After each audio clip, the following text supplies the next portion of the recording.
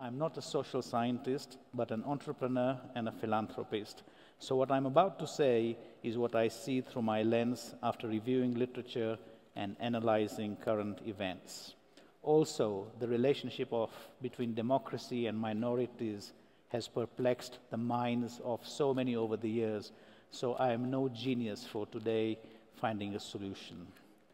Before discussing minorities, I will take a quick look at the state of democracy today to see if it is fit for purpose and how it can serve minorities. Democracy is defined as government by the people in which the supreme power is vested in the people. What is left out in this definition is what really constitutes people. In practice, democracy, by its most popularly understood principle, is majority rule. Because of this, though, democracy is confused with majoritism or majoritization. Democracy is not only about majoritism, but it's about balancing majoritism with the rights of the minorities. It is about the separation of powers, rule of law, freedom of press, academic freedom, and much more. This important point is best summarized by understanding that individual rights, whatever they may be, are not subject to a public vote. A majority has no right to vote away the rights of the minority. The political functions of the rights is precisely to protect minorities from oppression by majorities, and the smallest minority on earth is the individual. When governments use referenda, and there has been a very increased use of referenda today, they are practicing this confusion, because while they might think that they are practicing democracy, in practice they are really pursuing majoritism. Democracy was enjoying a historical peak 25 years ago. Fukuyama wrote very famously that liberal democracy had triumphed and this was the end of history. However, the situation looks very difficult and different today, with democracies struggling to balance the effects of capitalism, globalization, and free markets with the rights and well-being of citizens. During the golden age of democracy, minorities actively practiced what I called the globalization of indifference, i.e., we don't really care, who cares, does it matter? However, today, what has happened is that populist and nationalist forces have made significant gains in democratic states, and there is a new-found sense of identity and purpose. Phenomena such as the Arab Spring, Brexit, the US elections, the rise of nationalism in Europe, the nullifications of the elections in Kenya, the purge of the Rohingya Muslims in Myanmar, and the Kurdistan and Catalonian referenda are all examples where democracy has brought about a somewhat unexpected outcome. In some cases, an imposition of tyranny; in other cases, and what some have called a coup d'etat in Catalonia. When an outcome is unexpected, then the losing party questions the validity of the so-called democratic process. But notwithstanding, democracy continues to suit most because of its ambivalent nature. However, its legitimacy is under increasing scrutiny.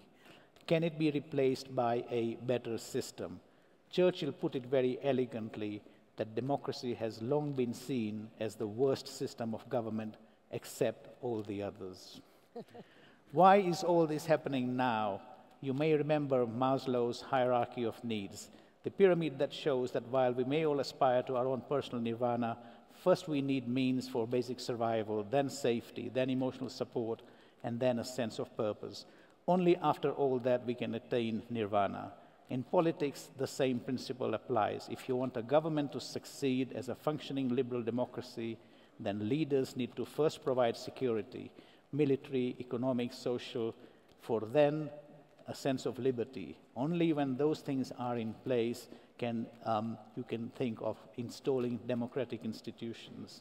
Look at Egypt. After the Arab Spring, Egyptians were asked what was it that mattered most to them. Mostly they answered, we want an independent judiciary. Free elections did not feature there.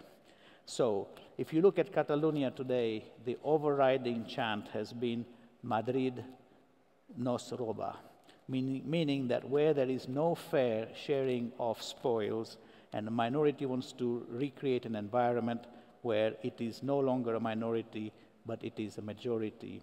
Supercharged minorities want to become majority. E.g., when you look at it, when Britain wants to put the great back, and also America first.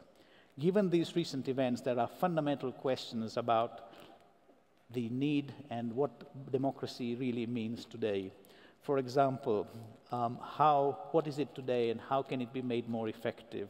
Are we seeing a decline in power of the West, with power moving to BRIC countries? And will this result in a change in democracy as we know it today in the West? What is the impact of different voting systems? You all know that Senator Hillary Clinton won more votes in the United States, but she's not the president. Could economic voting help? Nigeria spent in excess of $1 billion in its elections, and the outcome was good, but how many countries can actually afford to spend so much money? And can democracy be bought by money? In the last US elections, $6.4 billion were spent by the campaigning parties.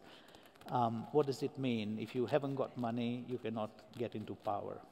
Why is youth participation in elections so low? And finally, what about the rise in social media and its impact on the democratic process? Is this leading to an increase in fake news? Today, the news of faking is as big as the faking of news. And there are hundreds of other questions. The balance between democracy and minorities is very troubling, because while majority rule is necessary for expressing the popular will, and it's the basis for establishing a rule of law, it also has to be checked, because it can very quickly result in the minorities being disenfranchised. And remember that this thing flows, there is an ebb and flow. Today, one can be a minority, tomorrow they can be in a position of power. The classic example is Barack Obama's victory, when his We Can movement turned a minority into a ruling majority. So then in what circumstances are the majority allowed to be able to impose their will on minorities? If you look at the British philosopher John Stuart Mill, in his essay on liberty, he wrote, "The only purpose for which power can rightfully be exercised over any member of a civilized community against his will is to prevent harm to others." Mill's no harms principle today is the basis to stop governments from imposing their tyranny on the majorities. Now, differences between people on issues can be resolved democratically up to a point, but the danger is today that there is oppression of minorities which is not based on issues, but is based on, as we have heard, skin color, ethnicity, nationality, religion, sexual orientation, and other group characteristics. We are all painfully aware of the extreme treatment of minorities in the 20th and 21st century by totalitarian regimes. In Europe today, Muslim minorities from the colonies have struggled against discrimination and the denial of equal opportunities in education, jobs, and housing. And they have then had to resort to violent extremism to be able to establish their point of view. If those of you are interested, you should read last week's influential report in the Guardian newspaper. It's called The Color of Power. In the UK, 13% of the population is non-white, and yet only 3.6% of powerful positions are actually held by non-whites. Assimilation is a very difficult issue, because once you start to ask a minority to assimilate into a majority, then while they can get advances, they can avail themselves of opportunities, but they tend to lose their identity, their culture, and their values. So this balance is not at all easy. And usually minorities in a democracy, in a functioning democracy, are asked to exercise their rights and demonstrate using non-violent means such as elections, protests, such as taking the knee in the United States, which you see happening today, legislation, the courts, protection of native lands, education, and other efforts to grant autonomy and specific rights. But in some cases, minorities have started to resort to violent extremism, and this has made them alienate themselves even more. Ultimately, and I know I've spoken more than I should, I would like to leave you with one piece of advice. You are fortunate to live in an era of the SDGs. While aspirational in nature, they are the single most unifying set of values and ideals you have today, balancing majority rule with minority rights. You should insist that in your countries its implementation becomes mandatory, and you should only vote for those leaders that make it a central plank to their manifesto.